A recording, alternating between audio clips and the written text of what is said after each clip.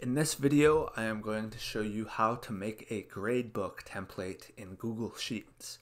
So if you want to create your own gradebook template that you can edit to track the grades of different students in your own spreadsheet, this can be done very easily in Google Sheets. So that is what I will go through, and this entire thing should just take a few minutes once you get comfortable with the process.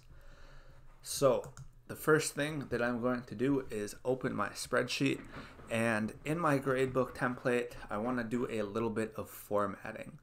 I like to have grid lines because I think it makes it easier to read.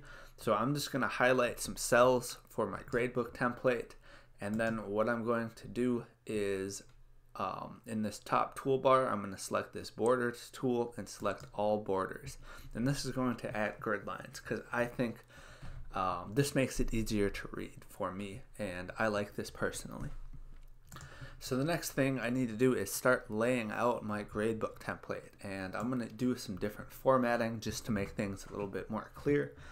I'm going to highlight these first three columns in the second row, and I'm going to turn this a blue color with this fill color tool. Then what I'm going to do is highlight some of these additional cells, and I'm going to change them to this light orange color. Next, what I'm going to do is start labeling my columns. So this is student name, and then we have total percentage, and then this is where I'm going to put in the points that each student has scored. So I have points, and then this is where you can add in your different assignments. So maybe there's a few assignments, and then maybe we have a few quizzes that is included in their score.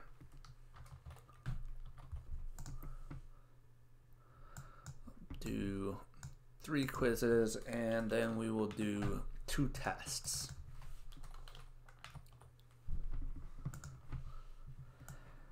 And I'll highlight this and make this all bold text, and I want it centered, so I'll do that. So I have the basic template now that I can fill out to begin calculating the grades for each student. So I'll just use placeholder student names. This is where you would put in their real name. So I'll do 9 students. Then what I want to do is label this. So this is going to be points possible. So for each of these assignments, quizzes, and tests, what I want to do at the very top is put in the total points that were possible on that assignment. So I'm going to do a few numbers here.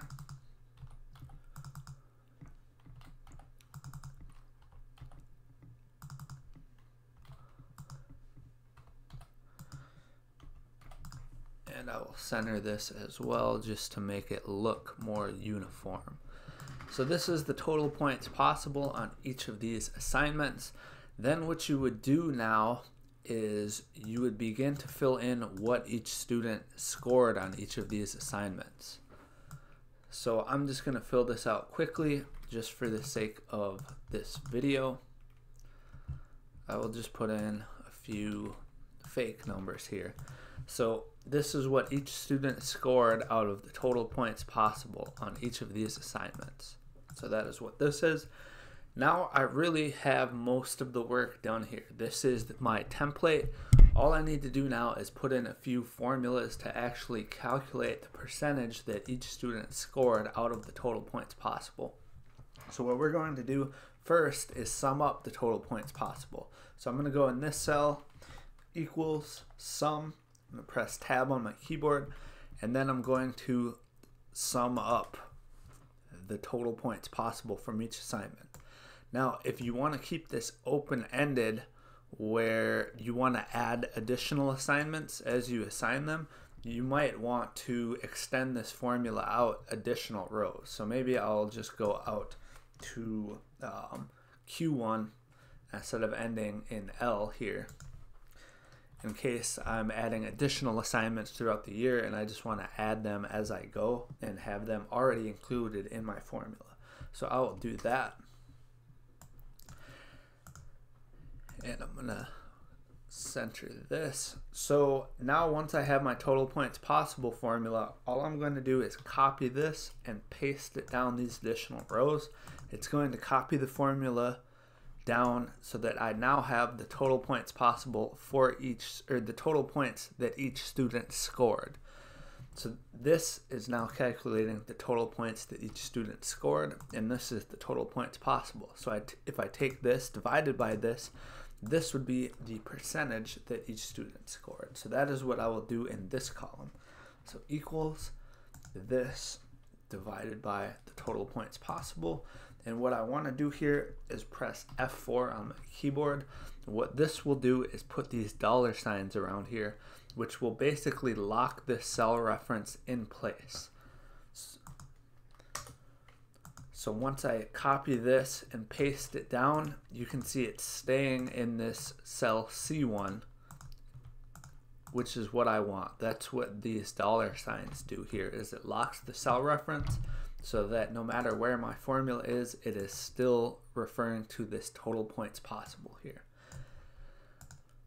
So then the last thing I want to do is actually turn this into a percentage instead of a decimal. So I'm going to highlight this and format as percent. And maybe I want to remove some decimal places, and I will just do that with this decrease decimal places option in the toolbar. And so now I have my formula showing what percent each student scored out of the total points possible, which would then end up being their grade, or how their grade was calculated. And this is the gradebook template. As you can see, it's very easy to set up. It didn't take very long, and there's just a few formulas that we had to add in to create this gradebook template. And that is it for this video. So hopefully you found this useful. If you have any questions, just let me know in the comments. Thank you for watching the video. If you haven't already, make sure to hit the subscribe button. If you have any questions or content suggestions, just let me know in the comments, and I'll try my best to answer everyone.